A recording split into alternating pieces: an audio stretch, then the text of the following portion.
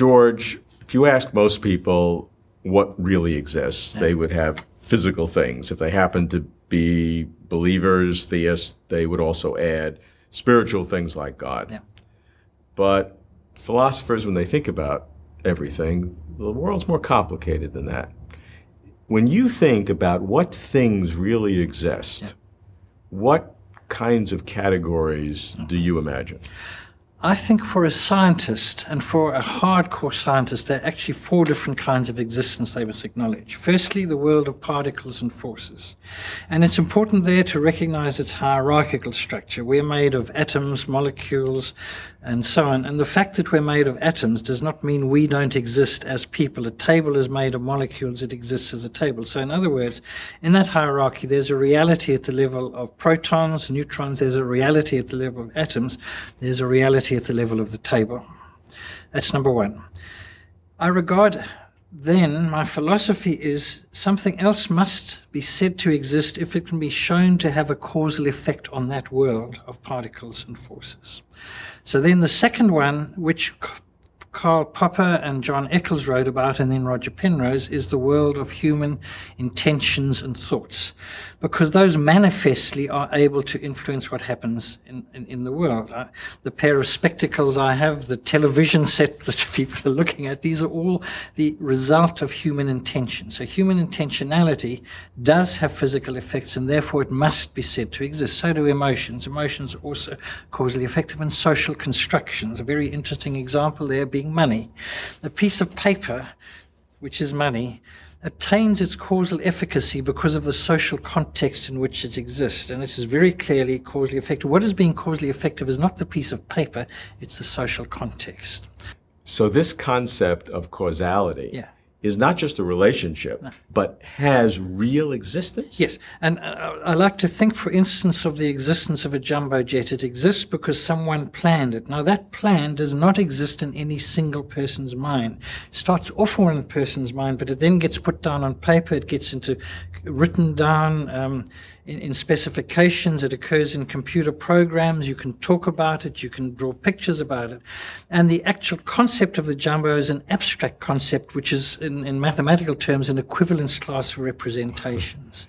That equivalence class, that abstract thing, is causally effective because that's what leads, in a sense, to the existence of the physical object. Okay, let's go on to the third class. The third one is a class of physical possibilities. Now, when we play football, for instance, you can't violate conservation of momentum. Animals exist within a possibility space which Darwinian evolution explores. That possibility space underlies what actually exists. And the things that exist are constrained by that possibility space. So in some sense, it's much more rigid. In a certain sense, it's more real than the contingent world of things, which are all kind of messy. And so in that world is the world, if you like, of physical laws. And in fact, physicists tend to think of physical laws in some sense as being eternal, unchanging. In fact, they have been commented many of the properties of God.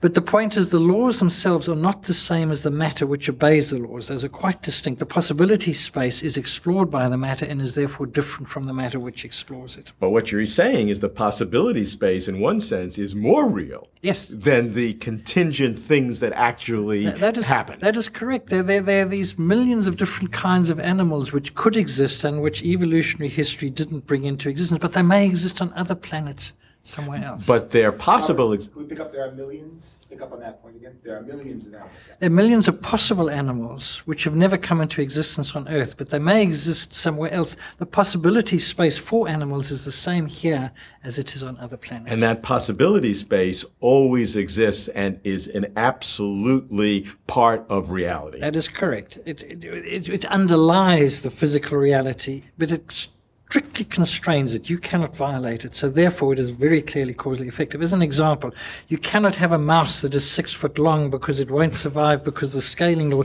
it'll fall flat on the floor because of the force of gravity. Well, I'm happy about that. Okay.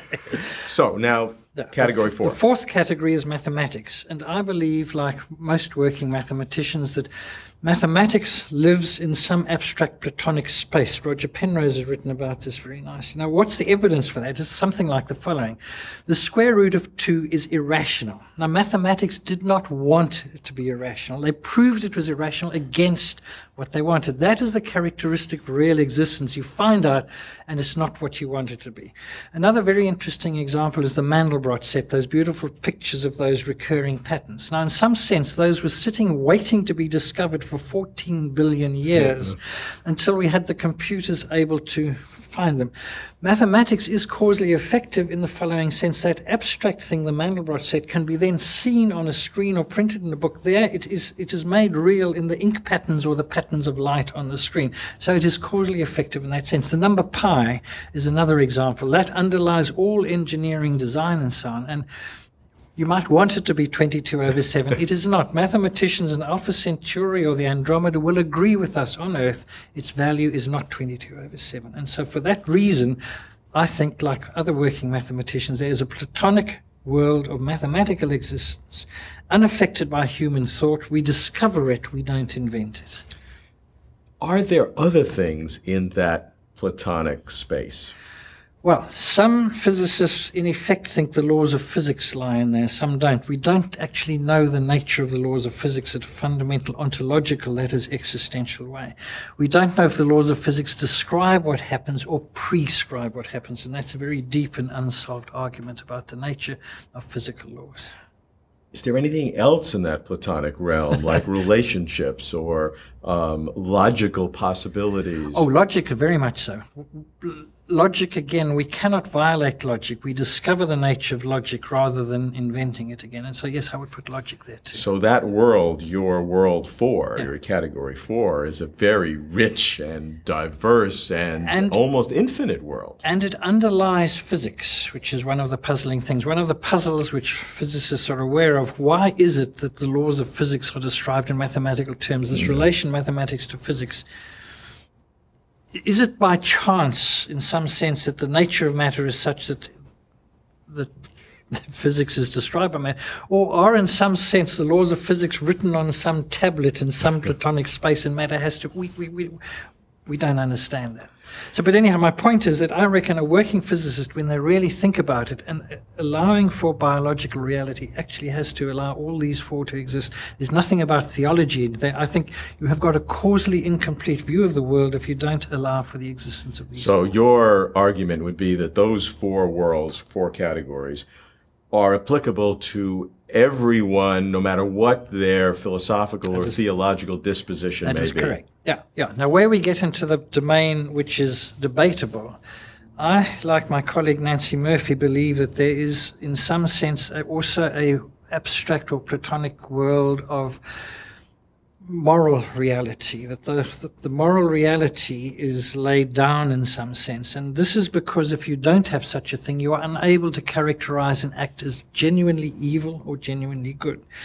If you don't believe in a moral reality, you either have to follow the moral relativists and say, well, Hitler behaved that way, that was acceptable in his society. The genocide in Rwanda, that was acceptable in that society. You cannot say it is evil if you don't believe in a moral reality independent of time and culture and place. So this becomes your 5th world or 5th category. That becomes my 5th world, yes. Now, you also talk about a meta world. Okay. The question is, what is the foundation of all of these worlds? And the age-old theological position on this, which is that these, in turn, are based in the nature of God. They are in the mind of God, something like that. And I think some such unifying explanation is a satisfying explanation which satisfies the Occam's razor view of life, a very simple foundational view which underlies the nature of these things. Now, that relies on all sorts of other kinds of argument, and the thing which is absolutely clear, this cannot be proved to be correct. Belief that this is true is a faith statement, and there's no way it will ever be proven by science, by philosophy. It will always be something which you adopt as a faith hypothesis. But also the attempt to show it is incorrect also cannot be. You cannot prove this does not exist, God does not exist. And when some scientists try to say science proves God does not exist, that is an intellectually incorrect statement. It's false philosophy. And that has been known since the time of Immanuel Kant.